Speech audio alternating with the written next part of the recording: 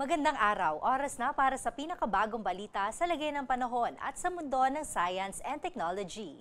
Ako po si Jel Miranda and we welcome you to DOSTv, Science for the People. Mas lalo pang pinadali ang pagtangkilik sa mga produkto ng DOST assisted ng mga micro, small and medium enterprises mula sa iba't ibang sulok ng bansa sa tulong ng One Store Project. Muling kilalanin ang proyekto na ito dito lang sa SineSiyensya.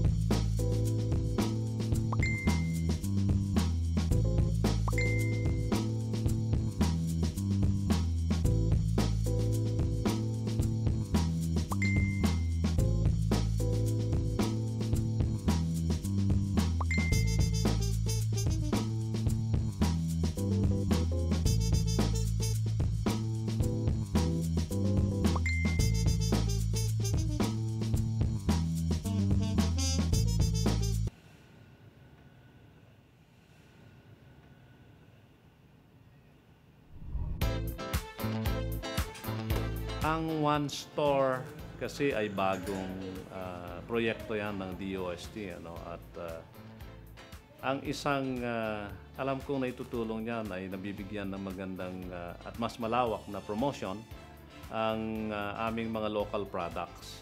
Kung dati-dati dito lang nakikilala, ngayon dahil sa One Store, nalalaman na rin ng mga taga-ibang probinsya.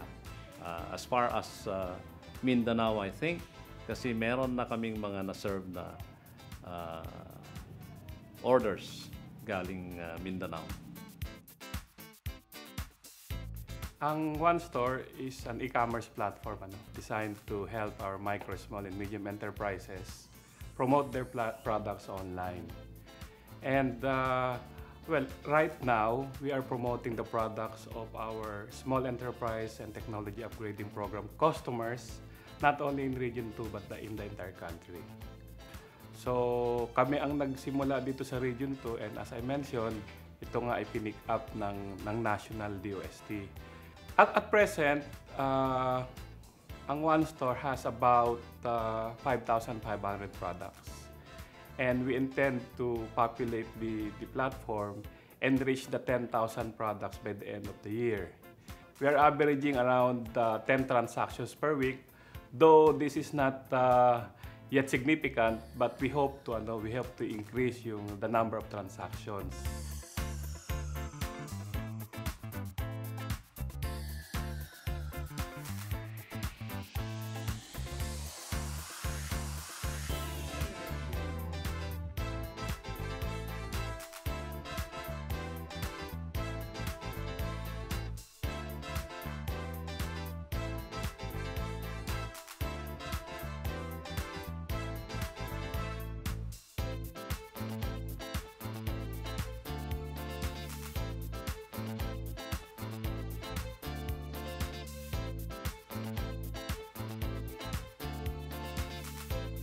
Ang setup para sa amin ay malaking tulong para sa mga micro and medium enterprise na kagaya namin. Kasi sa pamamagitan ng setup, nabibigyan kami ng pagkakataong makapag-acquire ng mga makabagong equipment at makinarya upang lalo pang mapaganda at mapalaki ang production efforts namin. Hindi lang yon, yung packaging development na isang malaking investment. Sa isang nagsisimula, mahirap bunuin yung kapital na kailangan dyan. Aside from the label designs na binabahagi din ng Department of Science and Technology, so lahat yun ay malaki ang naiambag upang mapaganda ang marketability ng isang produkto.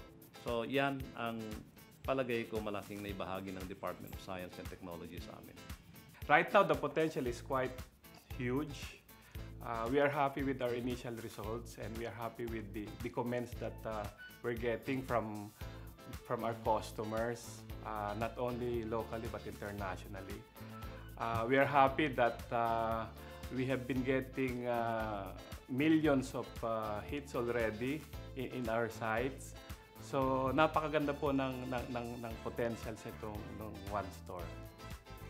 Yung MPEX program ng DOST na bilang bahagi ng isang setup assisted, we were prepared para sa certification namin with the National Meat Inspection Service so that eventually we were given an accreditation together with a certificate of good manufacturing practices. So yung practice na management practice na kailangan naming matutunan like proper recording of activities and sanitation, standard operating procedures or SSOP. Malaking bagay para sa amin yun. At nalaman lang namin na merong ganun palang programa nung na-introduce yan ng Department of Science and Technology 2 sa pamamagitan ng kanilang MPEX program.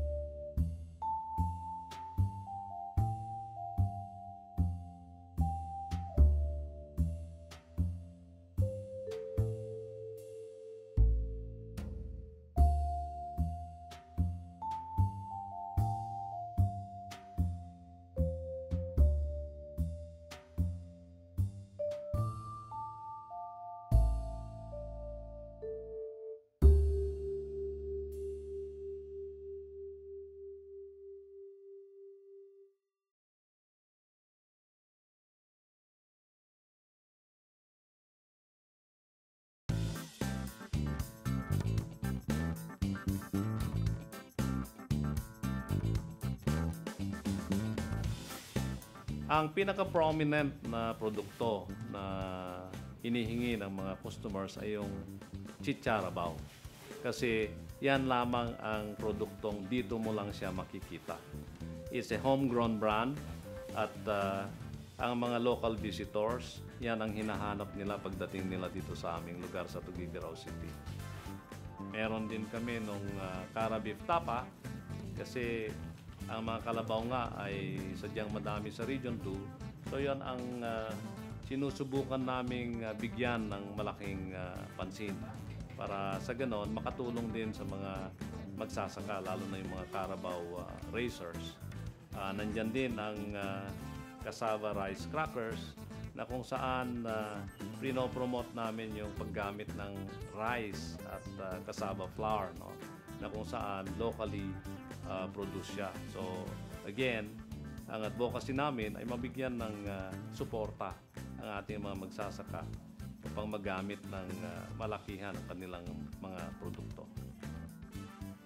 With the introduction of OneStore.ph and becoming a hub, may mga pumapasok na orders na galing sa malayong lugar. And having a new brand with the OneStore, no, alam ko malayo pa ang mararating ng Ibanag Food Products. Noong nagsimula kami in 2006, ang production lang namin ng chichara ba ay about 250 a week, or that's 1,000 packs at 80 grams per month. At habang lumalaon, lumalaki din yung production dahil nakikilala siya sa merkado, no?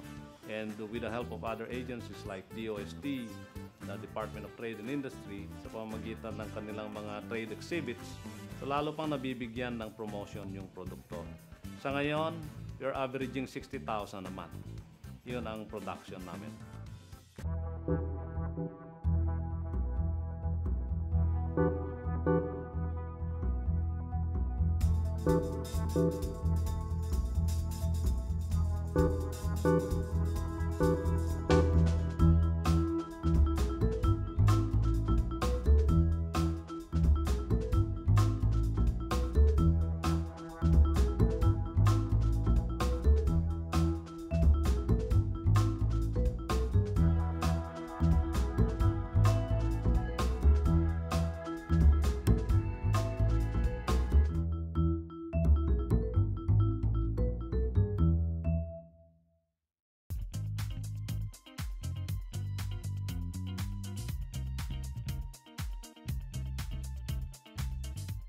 I just would like to mention na the products that we enrolled in the OneStore should conform to a certain degree of standards.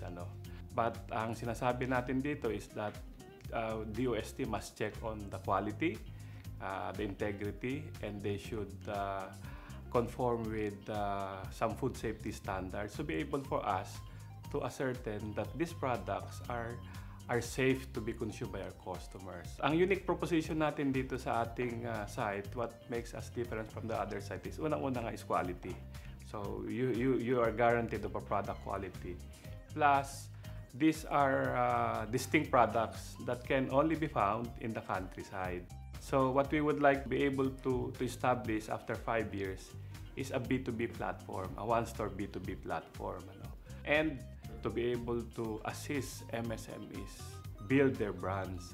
So hopefully, after 5 years, we'll have known brands that started with OneStore and will basically compete not only in the local market but in the global market. So right now, we have the iOS and we have the Android. So we have developed yung ating apps. We would like to fully maximize yung aming presence in the social media. And as you said, yung young generations are quite techy.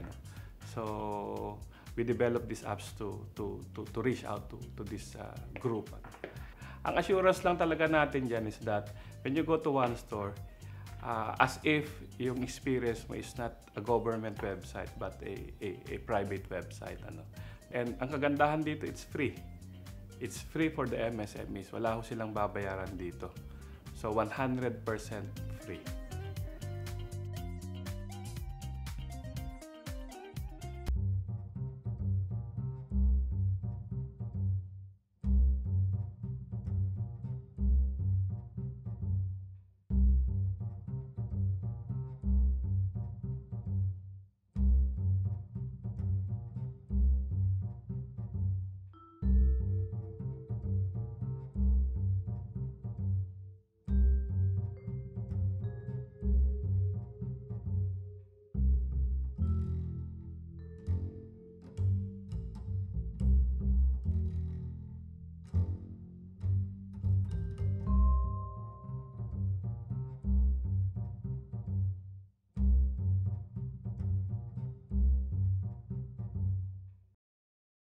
Ang isa sa mga magandang characteristics ng SMEs is that yung pagiging creative at innovative. Una, kailangan mong malaman kung ano ba yung mga produkto na pwedeng i-transform into a marketable product. At eventually, you have to dream of improving and making better your products upang sa ganon, lalong mabigyan ng malaking tsansa na makarating sa international market. Ang isip dapat ng isang producer na kagaya namin is that hindi lang para sa local na market ang tinitingnan mo, kundi yung global market. Upang sa ganon, mas malaki pa yung mga oportunidad na maaaring mapasayo at yung pangarap mo na makatulong pa ng maraming tao sa pamamagitan ng pagbibigay ng trabaho ay magiging achievable.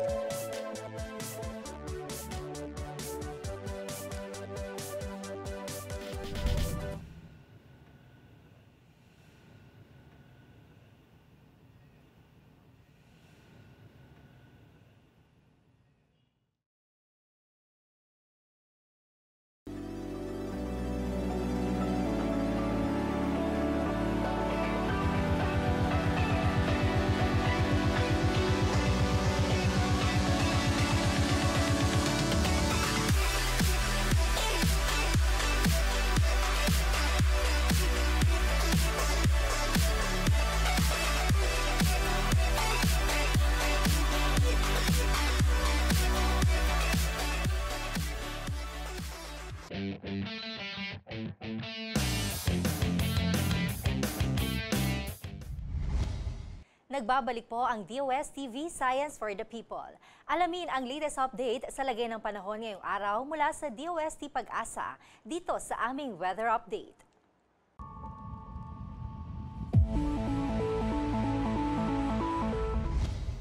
Magandang araw ho sa lahat ng ating mga kababayan. Tuluyan na nga pong lumabas ng ating area of responsibility itong si Bagyong Ramil at kanina po base sa ating huling analysis ay under category na po ito ng severe tropical storm at namataan ng sentro nito sa layong 240 kilometers hilaga ho yan ng Pag-asa Island, Palawan. At sa ngayon wala na po tayong nakikitang direktang epekto nitong Bagyong si Ramil sa anumang bahagi ng ating kalupaan. Gayunpaman, posible pa rin ang mga tsansa ng mga pagulan dito po sa parteng Palawan. At itong northeast monsoon na yung hanging amihan ay patuloy pong prevailing at nakakaapekto dito sa northern Luzon, particularly na nga po dito sa Ilocos region and some parts of Cordillera. May napapansin din po tayong cloud clusters dito po sa east o silangan huyan ng Philippine landmass. At patuloy po natin itong minomonitor dahil posible po itong makapag-pose ng threat po sa ating kalupaan in the next few days or this coming weekend. Kaya patuloy nating advise sa ating mga kababayan na mag-antabay po sa mga updates na ipapalabas ng Pag-asa ukol po sa nasabi kong weather disturbance. Samantala para sa pagtaya ho ng panahon natin sa araw na ito, inaasahan natin na sa Palawan maaari mga pong maging maulap pa rin na may scattered rain showers and thunderstorms dahil pa rin sa buntot o trough nung si Bagyong Ramil, although wala na po tayong inaasahang gustiness o pagbugso ng hangin sa anumang bahagi ng ating landmass. Dito naman sa Cagayan Valley Region, Cordillera Administrative Region at maging dito po sa Cagayan Valley Region, Ilocos Region, and the Apayao Province. Inaasahan natin ang maulap na kalangitan dyan na may mahihinang mga pag-ulan, epekto ho yan ng northeast monsoon o yung hanging amihan. Samantala dito sa Metro Manila at nalalabing bahagi pa ng Luzon ay good news po dahil sa araw na ito inaasahan po natin ng improved weather o generally fair weather maliban na lamang sa mga localized thunderstorms, especially during afternoon or evening. At para naman sa pagtayo ng ating temperatures dito sa Metro Manila, pwedeng umabot hanggang sa 31 degrees Celsius ang ating pinakamainit na temperatura sa araw na ito, habang 29 degrees Celsius po sa Tugigaraw. Medyo mababa po yan dahil na nga po meron tayong umiiral na northeast monsoon doon. Sa Baguio City ay pwedeng umabot hanggang sa 21 degrees Celsius, mababa rin po yan at medyo malamig din po doon sa araw na ito. Sa Legazpi City, 32 degrees Celsius ang maaari maging maximum temperature natin for today, habang 31 degrees Celsius po sa Puerto Princesa, Palawan. Dumako naman ho tayo sa Visayas. Inaasahan natin ang bagyong maulap hanggang sa maulap na kalangitan doon dahil wala pong weather system o disturbance na nakakaapekto ngayon sa landmass na ito. Pwede umabot hanggang sa 32 degrees Celsius ang ating maximum temperature sa Metro Cebu habang 32 degrees Celsius din sa Tacloban at Iloilo City. And sa Mindanao naman, inaasahan natin ang partly cloudy o bahagyang maulap hanggang sa maulap lamang na kalangitan, maliban na lamang sa mga pulupulong mga pag-ulan o pagkidlat, pagkulog. Sa Cagayan de Oro, pwede pong umabot hanggang sa 32 degrees Celsius ang ating maximum temperature habang 33 degrees Celsius po sa Zamboanga City at Davao City. Kaya good news pa rin yan sa ating mga kababayan doon, lalong-lalo na yung mga activities for today na outdoor dahil pwede po nilang gawin yon at ipagpatuloy dahil inaasahan natin ng generally fair weather for today sa buong Mindanao. Samantala, meron pa rin tayong nakataas na gale warning doon ho sa mga baybaying dagat ng Batanes, Babuyan Group of Islands, Sigulong Calayan Islands, and then doon po sa northern coast ng Cagayan, kasama na dyan ng Ilocos provinces. Kaya sa mga nabanggit kong lugar, hindi pa rin natin ina-advise na pumalaot ang maliliit na sasakyang pandagat, lalong-lalo na sa araw na ito dahil inaasahan pa rin natin ang maalon hanggang sa napakaalong karagatan doon, dulot na nga po ng surge o yung pagbugso nitong hanging amihan. Para naman sa ating weather outlook dito sa Metro Manila until weekend, bukas po o weekend yan, Saturday, inaasahan natin ang partly cloudy to cloudy skies po dito sa Metro Manila, maliban na lamang sa localized thunderstorms. Pagdating naman ng Sunday, inaasahan natin posible po tayo makaranas ng maulap na kalangitan na may kalat-kalat na pagulan at pagkidlat, pagkulog. And then on Monday, balik po generally fair weather ho tayo aside from localized thunderstorms. 24 to 31 degrees Celsius ang maaaring maging agwat ng ating temperatura dito sa Metro Manila bukas, habang 24 to 30 degrees Celsius po sa Sunday. Medyo mas mababa yung ating maximum temperature dahil inaasahan nga po natin ang ilang mga pag-ulan dito sa Metro Manila sa Sunday. And then 24 to 31 degrees Celsius po sa araw ng Lunes. Dito naman sa Baguio City, bukas po hanggang sa araw ng Sunday dahil na nga po sa pagbugso o yung prevailing na northeast monsoon dito sa bandang Cordillera, maaaring makaranas na maulap na kalangitan pa rin ang Baguio City, having a cloudy skies with light rains o yung mahihinang mga pag-ulan. At posible din po na pagdating ng Monday, makaranas na rin ng improved weather ang Baguio City, partly cloudy to cloudy skies with isolated rain showers and thunderstorms. 16 to 21 degrees Celsius ang maaaring maging agwat ng temperatura bukas sa Baguio City, habang 15 to 20 degrees Celsius naman ang forecast temperature doon sa Sunday, and then 16 to 22 degrees Celsius po sa araw ng Monday. Dumako naman po tayo sa Visayas, particularly sa Metro Cebu. Inaasahan po natin that in the next 3 days o sa weekend po ay fair weather naman o general fair weather ang maaasahan sa Central Visayas, maliban na lamang sa mga localized thunderstorms. 25 to 32 degrees Celsius ang maaaring maging agwat ng temperatura bukas sa Metro Cebu hanggang sa Sunday, and then 25 to 31 degrees Celsius naman po sa araw yan ng Lunes. And lastly, on Metro Davao, inaasahan po natin na bukas hanggang sa Sunday ay bahagyang maulap hanggang sa maulap lamang na kalangitan ang maaaring maranasan ng ating mga kababayan doon, maliban na lamang sa mga localized thunderstorms during afternoon or evening. Pagdating naman ng Lunes, maaari pong makaranas ng maulap na kalangitan na may kalat-kalat na pagulan at pagkidlat, pagkulog ang Davao City. 24 to 33 degrees Celsius ang maaaring maging agwat ng temperatura bukas, 25 to 33 naman po sa araw ng Sunday, and then 24 to 31 degrees Celsius. Mas bababa ng konti yung ating maximum temperature dahil inaasahan po natin ang maulap na kalangitan sa araw ng Lunes. Ang sunrise po natin kanina is 5:52 in the morning at inaasahan natin lulubog ang araw mamaya sa ganap na alas 5:27 ng hapon. Ito po si Lori Din de la Cruz. Magandang umaga. DOSTv would like to thank Filipino Creazione de Mano Incorporated. Visit their showroom at ground floor lobby, PSM BFI Building, 318 Santolan Road, West Crames, San Juan City. SineSiyensya, the world's leading source of reliable and authoritative news, views, and analysis on information about science and technology for global development. Visit their website at www.sidev.net. And that's it for today. For more information, just log on to www.dostv.ph and visit our social media accounts. Abangan din ang update sa lagay ng panahon mula sa DOST Pag-asa tuwing alas 5 ng umaga at alas 5 ng hapon. Always remember, in progress, science is the key. Kaya sabay-sabay tayong makiisa at gamitin ang siyensya. Kami ang DOSTv, the program that delivers science for the people.